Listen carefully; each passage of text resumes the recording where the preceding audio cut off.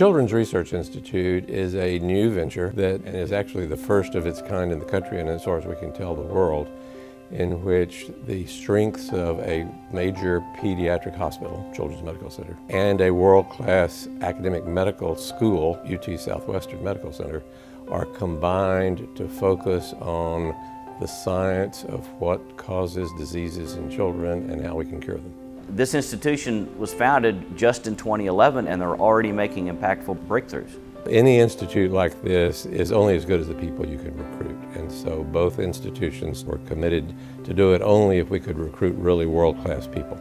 We were very fortunate when we set out to do this in 2011 to be able to attract an international leader in the area of stem cell biology and cancer and metabolism, named Dr. Sean Morrison. And Sean set about recruiting other people of great national and international stature. And he's already built an exceptional team of 5 and now a 6th person about to arrive toward a goal of having 15 separate research centers within the Institute, all attacking important problems of pediatric illness with a special focus on cancer and metabolic diseases. Dr. Morrison's team is focusing on the why, the mechanics, from a basic level of cellular metabolism, genetics.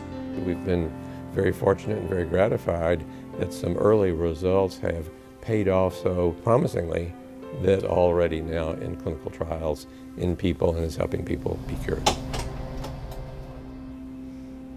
In 2006, I married my wife, Kim.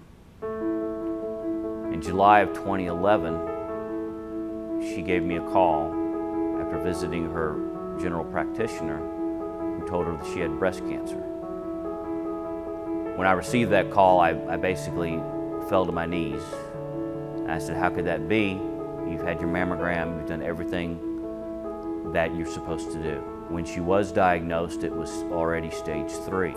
So we embarked on a 3-year, 6-month war to fight this, and we lost. She passed away in December. 40,000 American women and men die of stage 4 breast cancer each year. We're in a war here. That's why I look at this as an army. It's Art to Beat Cancer for Children's Research Institute, and it is an art benefit auction where art is sold and the proceeds go toward an endowment that I established in my wife's name for cancer research at CRI. All proceeds will be matched, so it's a way to engage the community in something unique, which art is, and engage them to become basically a volunteer army for this fight against cancer. No overhead costs are taken. Every dollar that's raised, every dollar that's paid for this art goes for cancer research. The artists have been extremely generous and extremely excited about being part of this cause and to use their work to support it and to win this battle. The auction for art is one way to do that. We really need the help, and kids are going to get cured because of what we're doing here. These researchers are dedicated to finding a cure for cancer.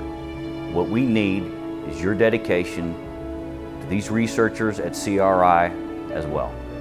Dallas has more Nobel Prize winners than any other community, and we're very fortunate that now we've got this focus with world-class scientists looking at the basic science and the clinical applications of pediatric diseases, and there's tremendous hope for the future, and it's going to happen right here in Dallas.